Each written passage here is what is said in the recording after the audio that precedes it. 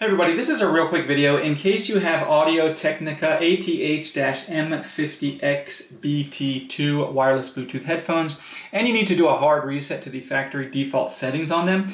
You're going to want to do this reset for one of two reasons. The first one is troubleshooting in case these headphones are not connecting to your phone or other device, or they're not pairing with Bluetooth, or they keep disconnecting, or they're not charging, or just any kind of issues like that where they're not working properly. A good troubleshooting step is a factory reset. Now the other reason you might want to do this is just for any variety of situations where you want to delete all the pairing history off of them so that you can end all the settings. So you can basically set these headphones up like you're taking them out of the box for the first time. We can go ahead and do this. We just need to have them turned on and they should not be connected to anything. So, turn the Bluetooth off on your phone or whatever, because if they automatically connect, this won't work.